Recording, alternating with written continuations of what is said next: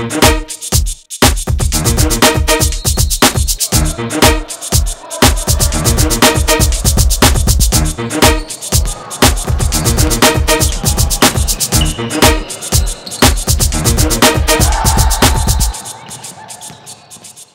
did you do that? Whoa! Holy cow! Oh boy. All you have to do is ask.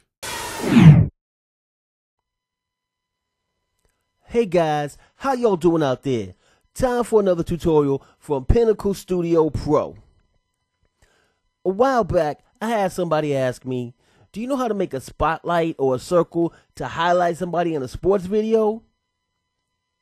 And of course you know I do. I know how to get down and do these things, so I'm going to show you how to get it done. Let's get into it. As you can see, I have my video clip in the timeline track, and I also have my playhead right at the beginning of this video clip. Now I want to activate the timeline track right above it by clicking on it with a left click, and then I want to hit the create title tool, and it will create a title right where my playhead is on the track that I selected.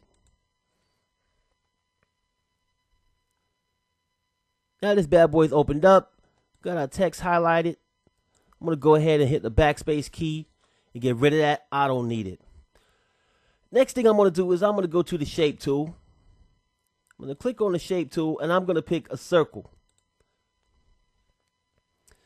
Now I'm going to go to the face area and I'm going to make it whatever contrasting color I want it to be. This one's going to be red.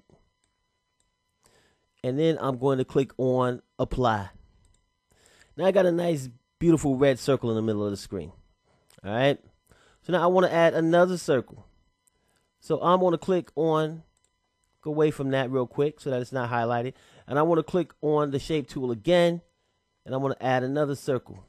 Now this circle is white, but I want to change the face of this circle because I want it to be green so that I can key it out and make it transparent. So here in the fill area, I'm going to click on that color, and I'm going to bring the reds all the way down to 0 and the blues all the way down to 0, and that makes it green. I'm going to click on apply. Now I need to make this circle smaller than the one that was before it. The red one is actually behind the circle.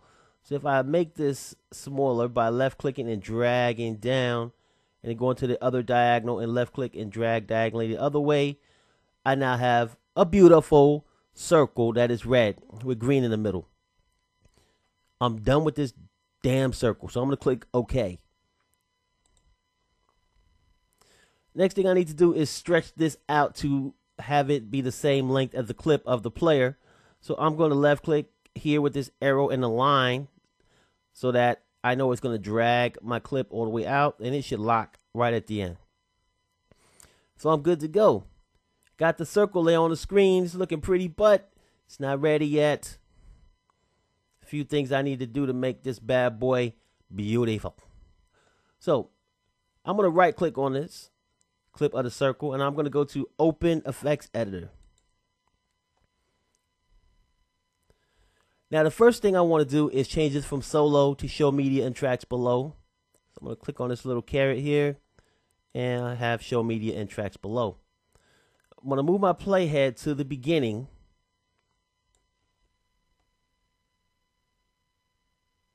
And I'm going to click on Keyers, Studio Chroma Key, and it will automatically key out that green, so now we can see through the green part, and all we have is the red circle. Next thing I need to do is I need to actually do a few things on here. First thing I'm going to do is go to 2D, 3D. I'm going to go to 2D Editor Advanced. First thing I want to do on this bad boy is go from default to no preset. Puts it right back in the middle. Then we want to go to transparency, and I want this to be halfway transparent. You don't have to do this, but I like it to be this way because if there's something behind the circle or whatever, like another player or whatever, then you can still see the other things that are behind the circle. Like you can see the lines of the court going through it. So anything behind it you can still see. That's why I like doing that part. Next thing we need to do is we need to add these keyframes, baby. So we're going to have position and size open, and we can close back the transparency. So we're going to use position and size to size up the circle and move it where we need to be. So the beginning of the clip, we want our first keyframe. We're going to activate keyframes real quick. And we want to size this circle up to about the size we want. The player that we want to highlight is the one in the black and red in the middle of this circle. So I'm going to bring this down some more. And I'm going to bring my horizontal over and my vertical down.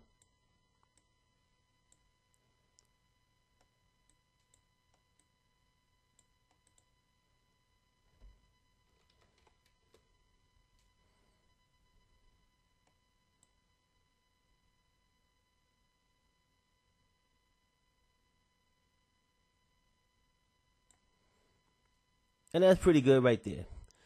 As a matter of fact, let's size it down some. Cool. So that'll be our first keyframe. Now what I want to do is I want to click the jump forward to the end button. And that player was player number 23. So I know here she is on the last position of the clip. So now I'm going to size this back up. And we're going to move it onto where the player is. Yeah, now why I'm doing this is because what's going to happen from this point here to this point here, the circle is going to try to get to the end. Now that's good for me because what that means is basically as I'm going along, it's always going to be trying to reach the end position. Now the player could move all over the place, but I know that at the end, the player is going to be right in this area. So I like it like this.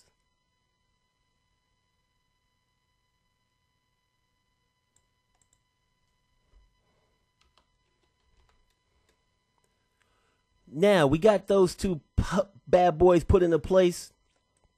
So here comes the hard part. If you thought it was hard already, this is really going to get on your nerves.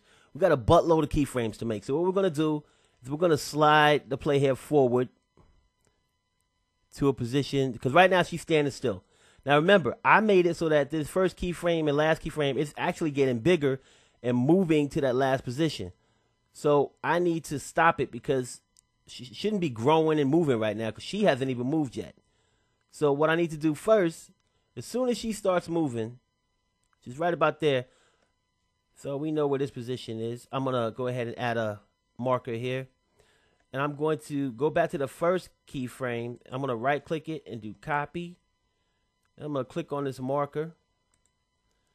And I'm going to right click and I'm going to paste the keyframe where that marker is. So what that did was now it's not moving. The circle doesn't move at all because she wasn't moving at all. So anytime the player is not moving, you're going to need to make sure that you place two keyframes back to back from the time period that the player is not moving. Now, for the rest of the way, she's going to be moving. So I just go ahead, move the playhead to where I want, and make my minor adjustments to keep the circle in the middle. And like you can see right here, move it over again. Maybe even bring it down a little bit because the circle is still growing. It's trying to get to that other position. There you go, that's better. And just keep moving and creating your keyframes as you go along. Keep placing the circle over your subject as you move. And then you'll be good to go.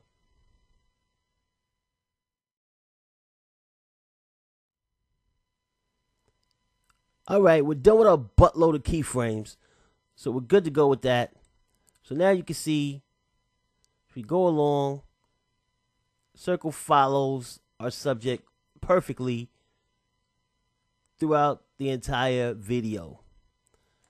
Now this circle is kind of sharp, and I can still see a little bit of like, you know, the green from the chroma key in here. So we're going to blur this bad boy up. So we're going to go to camera, and we're going to go to blur. So we're going to change our blur amount on here to 3.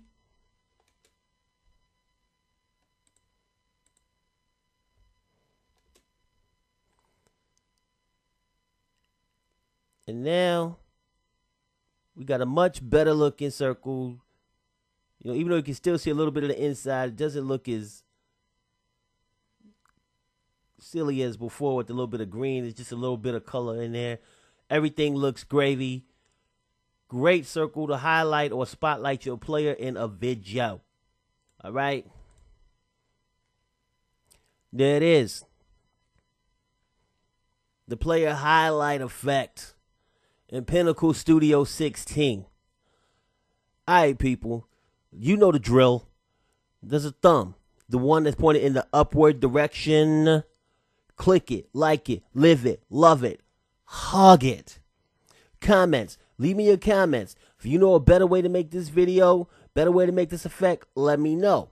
All right? If you got an effect you want me to do, or you got a tutorial you want me to show you how to do, let me know. I can't promise I'm going to do it because I don't do them all. Some of them are better suggestions than others.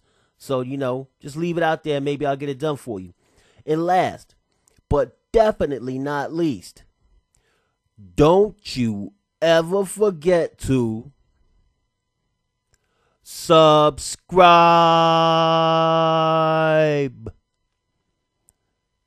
Thanks for watching. We'll see you again soon.